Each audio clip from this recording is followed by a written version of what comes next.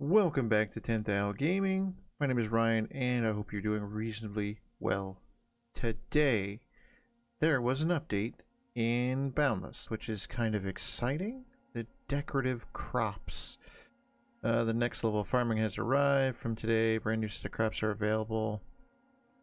Boost prestige builds. That's cool.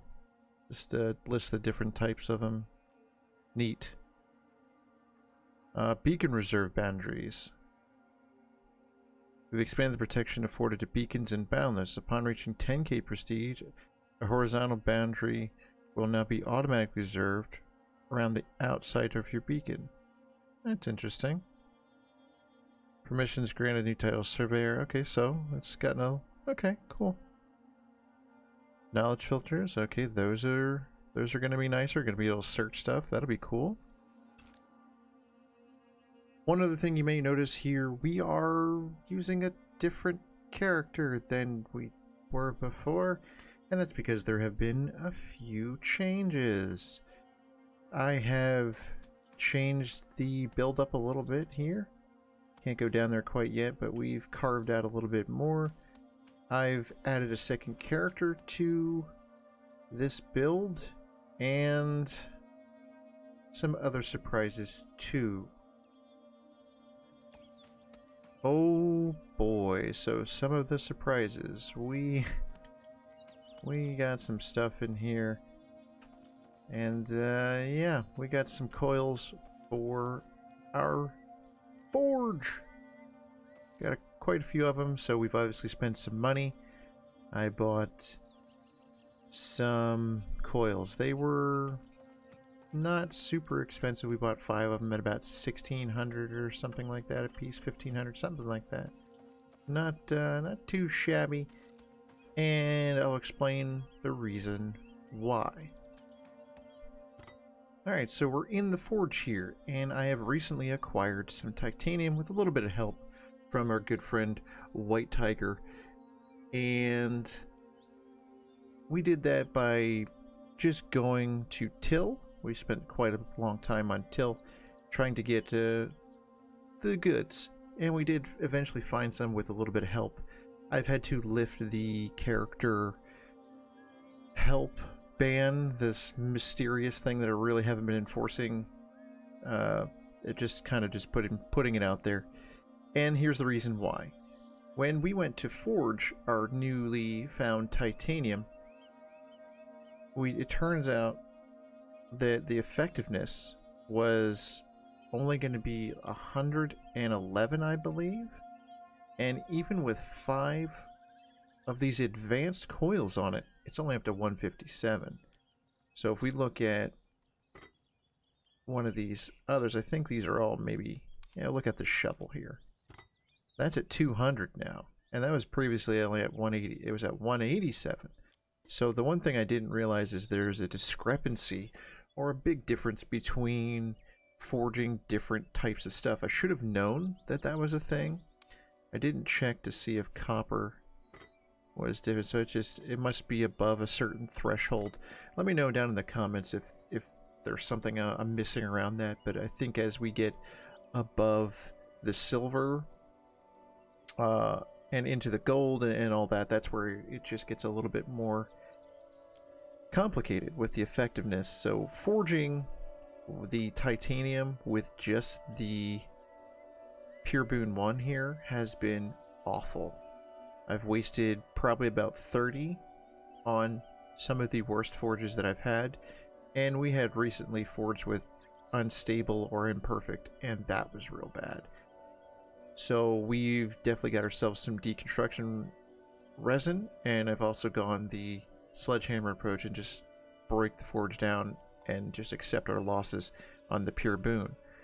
But we need to start forging these, so what we've done is actually take what I was able to make and make the best of it.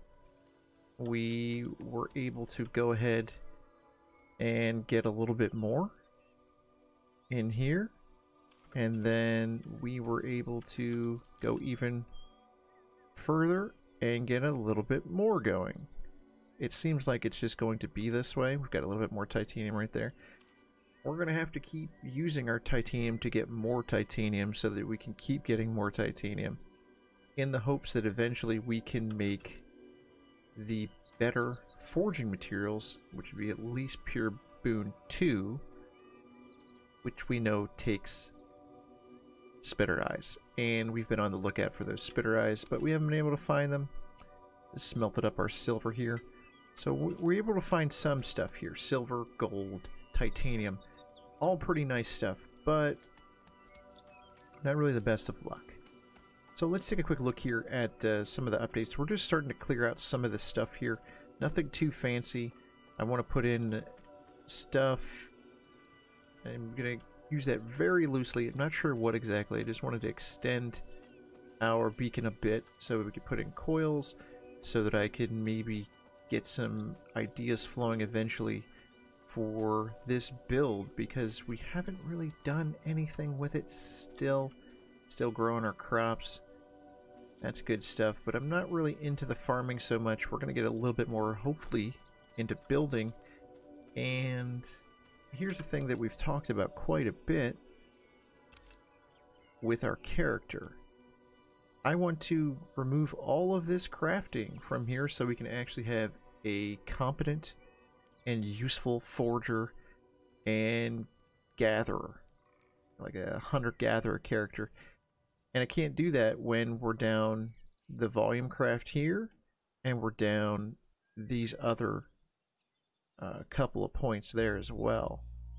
It's just, so that's 10 points that we're down. That's a real problem to be down that many points right now, because that could go into maximizing our attribute bonus up here, or maybe putting some points into sling bows and hammer mastery, or even one of the epics for one of those two down here. It needs to be done. So what we did was created a new character, and it again is to satisfy this crafting. So we created this character, Suaz. This is Suaz. Just gonna be a crafter, gonna take over most of that stuff. So I'm probably gonna be leveling this character up on future streams, and maybe in some videos we'll see. It's going to be interesting because doing the early leveling on a character really is not my favorite thing. It's pretty well balanced, as I've said many times on stream and in videos. I think it's pretty good entry to the game. It's a pretty good presentation to what to expect with the game. A little bit of grind, a little bit of reward, good stuff all around. But the reason that we've switched to this character is because we just cannot sacrifice those points, and I might as well have crafting on a separate character, because eventually it's just going to become an issue with being able to go to other planets and forge and do this and do that. It's just going to eventually be a problem. So we created a second character, and we've definitely bought some stuff from stores. I think I spent maybe about 15,000 of the coin or so on coils, and I can't remember what else I bought, but it was definitely, oh, some of the rough emeralds and topaz, and just one or two of those, just so we could actually get that stuff going. But that's really about it. That's what's been going on lately. A lot of grind. We did hit level 24 on our character, so that was nice. And we're only like level 4 or 5 here on this second character. Again, none of these rules were hard and fast. It was just an experiment to see if we could start forging tools, really start progressing in the game without creating a second character, without accepting trades, without interacting with a whole lot of other people in the game.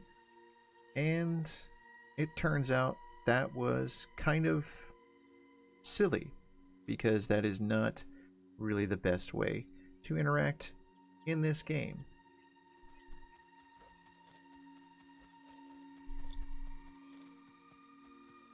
So that's going to do it for this video here. I hope you enjoyed. Hit that like button if you liked the video. Hit that dislike button if you disliked the video. Hope you come on back here to 10,000 Gaming for more wonderful Boundless content. Subscribe, click that bell for notifications so that you get notified for all of our beautiful videos here. Man, this rain, huh? Meow, and have an awesome day.